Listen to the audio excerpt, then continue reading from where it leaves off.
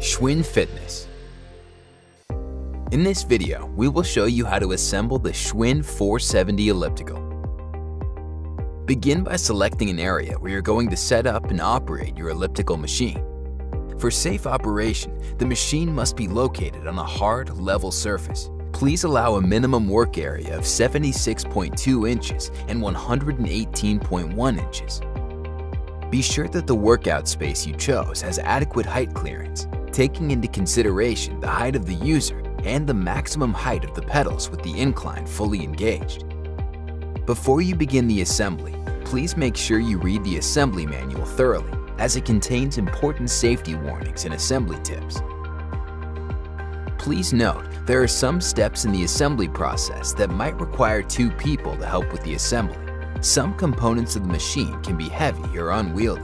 Please use a second person when doing assembly involving these parts. Start the assembly by checking the parts list. A right R and left L decal have been applied to the parts to assist with assembly.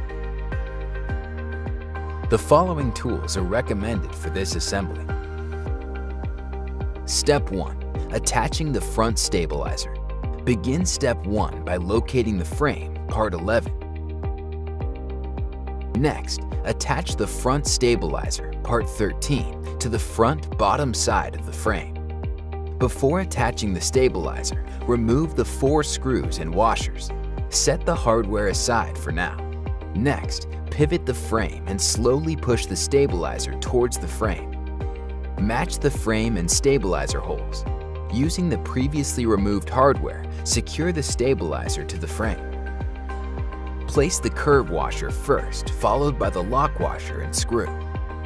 Insert the screws from the previously removed holes, matching the frame and stabilizer holes.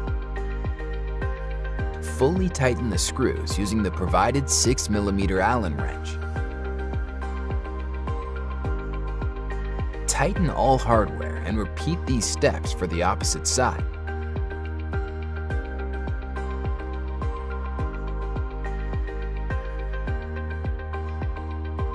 Step 1 is now complete. Step 2. Attaching the rail assembly. Begin step 2 by locating the rail assembly, part number 9. The back of the frame has a plate at the bottom. This plate slides in between the 2 plates located on the front of the rail assembly. Before attaching the rail assembly, remove the 4 screws and washers from the front and the 4 screws and washers from the top. Set the hardware aside for now. Next, push the rail assembly towards the frame and slowly slide the frame plate between the 2 rail assembly plates. Using the previously removed hardware, secure the rail assembly to the frame. Start with the 4 top screws, washers, and nuts. Insert the hardware as shown. Fully tighten the screws using the provided 6mm Allen wrench. Use the socket tool to hold the nut in place. Next, secure the front of the rail assembly using the previously removed hardware. Place the curve washer first, followed by the lock washer and screw. Insert the screws from the previously removed holes, matching the frame and stabilizer holes. Fully tighten the screws using the provided 6mm Allen wrench. Tighten all hardware and repeat these steps for the opposite side.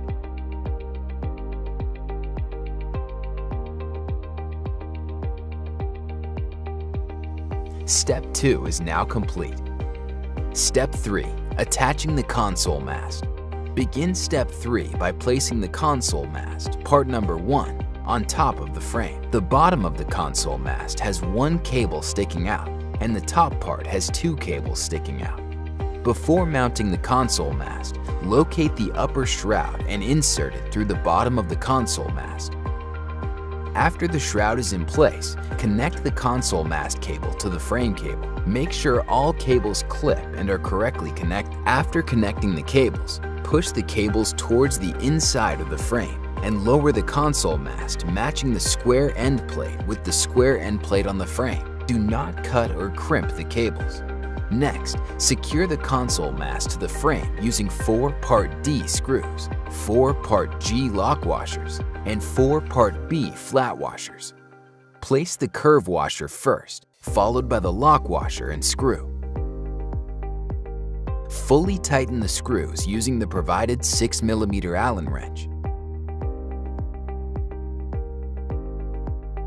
After securing the hardware, slowly lower the shroud to cover the top portion of the frame. Make sure it clicks into place. Finally, locate the shroud cap, part number 18, and attach it to the top of the shroud. Slightly open the cap, slide it into the console mast, and lower it into position until it snaps into place. Step 3 is now complete. Step 4. Attaching the legs. Begin step 4 by placing the left leg, part number 10, at the bottom left side of the assembly. The front portion of the leg slides into the rod on the side of the frame, and the back portion goes over the rail assembly. Secure the left leg using 1 part A screw, 1 part G lock washer, 1 part G wide washer, and 1 part F wave washer. Before attaching the left leg, slide the wave washer into the rod on the side of the frame. After the wave washer is in place, set the left leg in place. Next, place the wide washer first, followed by the lock washer and the screw. Fully tighten the screw using the provided 6mm Allen wrench.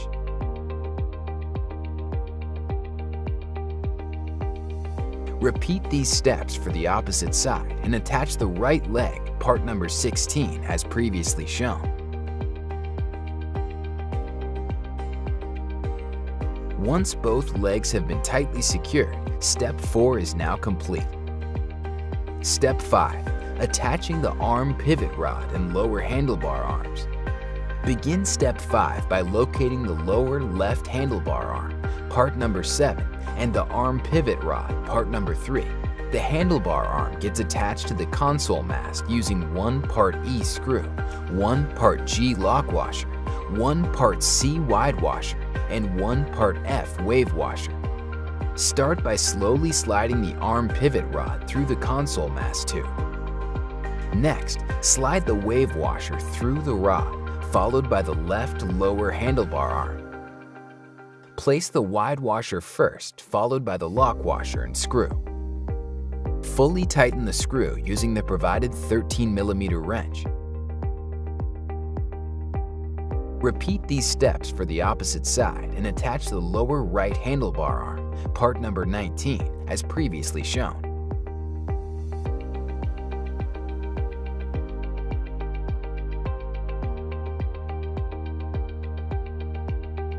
Fully tighten all hardware.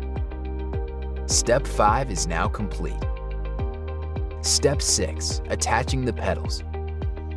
Begin step 6 by locating the left pedal, part 8. The left pedal attaches to the bottom of the lower handlebar arm and to the back end of the left leg. A right R and left L decal have been applied to the parts to assist with assembly.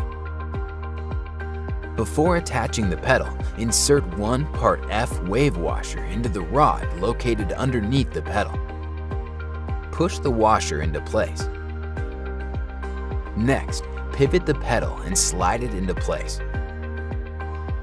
Secure the pedal to the left lower handlebar arm using 1 part A screw, 1 part G lock washer, 1 part C wide washer, and 1 part H pivot sleeve.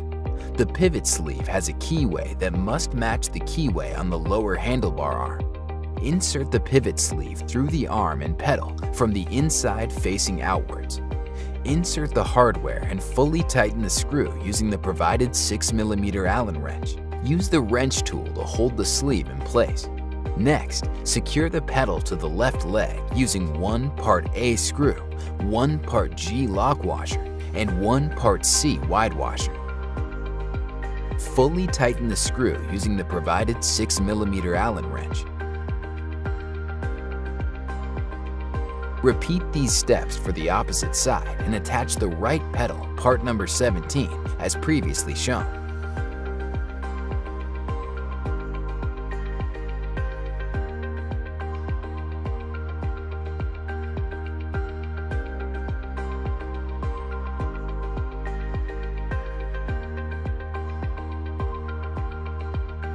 Once both pedals have been tightly secured, Step 6 is now complete.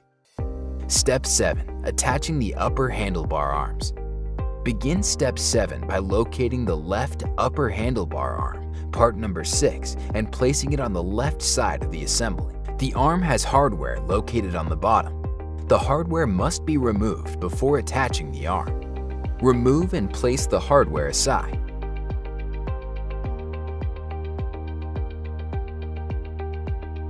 Next, slowly insert the bottom end of the upper handlebar arm onto the open end of the lower handlebar arm. Adjust the handlebar and make sure the bottom holes match the holes on the lower handlebar arm. Fully secure the left upper handlebar arm using the previously removed hardware. Fully tighten the screws using the provided 6mm Allen wrench. Fully tighten the hardware on the front and back side of the arm.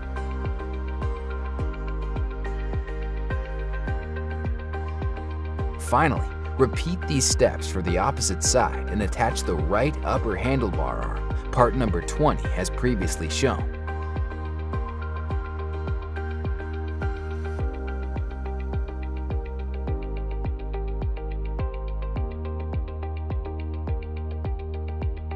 Step 7 is now complete. Step 8. Attaching the handlebar shrouds. Begin Step 8 by locating one outer handlebar shroud, part number 15, and one part I screw. Place the outer shroud on the outside of the left upper handlebar arm. Push the outer handlebar shroud into place, matching the hole on the shroud with the hole on the handlebar arm. Insert the screw through the shroud and into the handlebar arm. Fully tighten the screw using the provided number 2 Phillips screwdriver. Repeat these steps on the other side and secure the inner handlebar shroud, part number 14 as previously shown.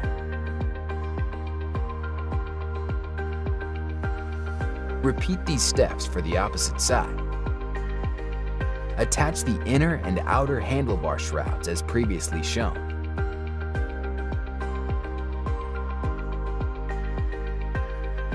Fully tighten all hardware. Step 8 is now complete. Step 9. Attaching the static handlebar. Begin Step 9 by locating the static handlebar, part number 2. The static handlebar goes onto the top opening of the console mast. Before attaching the static handlebar, remove the hardware that is pre-installed on the bottom of the static handlebar. Place the hardware aside for now. Next, route the cable sticking out of the bottom through the handlebar hole and have it sticking upwards. Slowly slide the static handlebar into the console mast. Take the cables from the console mast and route them through the center hole of the static handlebar. Take care not to cut or crimp the cables. Finally, secure the static handlebar to the console mast using the previously removed hardware. Insert 2 sets of hardware through the side and 1 set through the front as shown. Fully tighten the screws using the provided 6mm Allen wrench.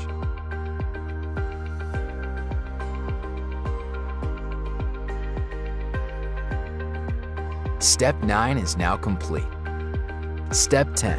Attaching the water bottle holder. Begin Step 10 by locating the water bottle holder, part number 4. The water bottle holder gets attached to the static handlebar.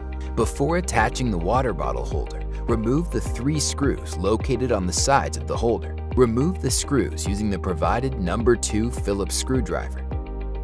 Set the hardware aside for now. Next, lower the holder into the interior of the static handlebar.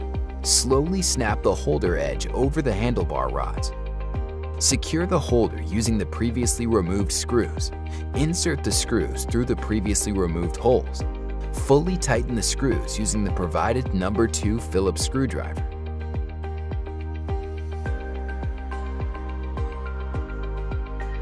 After all hardware has been tightly secured, Step 10 is now complete. Step 11. Removing the console hardware.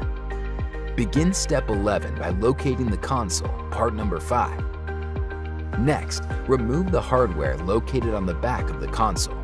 Remove the screws using the provided number 2 Phillips screwdriver. Set the hardware aside for now. Step 11 is now complete. Step 12. Attaching the console. Begin Step 12 by locating the console, part number 5. The cable sticking out the static handlebar attached to the console. Align the clips on the cable connectors and make sure the connectors lock. Plug the cables to the appropriate connection on the back of the console. After connecting the cables, slowly lower the console and mount it to the square plate on the static handlebar. Do not crimp the cables. Match the 4 holes of the console to the 4 holes of the handlebar plate. Finally, secure the console using the hardware that was previously removed in Step 11. Fully tighten the screws using the provided number 2 Phillips screwdriver. Step 12 is now complete. Step 13. Connecting the power cord. Begin Step 13 by placing the power cord, part number 21, to the front near the bottom of the frame assembly. The power cord connects to the bottom front of the frame. Next, push the power cord into location and make sure that the power cord wire stays clear of all moving parts. Finally, connect this machine to a properly grounded outlet only. See the grounding instructions on the assembly manual for more information. When ready to operate the machine, be sure to turn on the power with the power switch. Congratulations! You have now completed the assembly of the Schwinn 470 elliptical. Before using the elliptical, please make a final inspection. You can now remove any protective cover from the face of the console, as well as the plastic scratch guard strips from the rails. Please inspect the machine to ensure that all hardware is tight and components are properly assembled. Do not use until machine has been fully assembled and inspected for correct performance in accordance with the assembly manual. Please reference the assembly manual for workouts, troubleshooting, and other program features. Enjoy your new Schwinn 470 elliptical. Brought to you by Schwinn Fitness.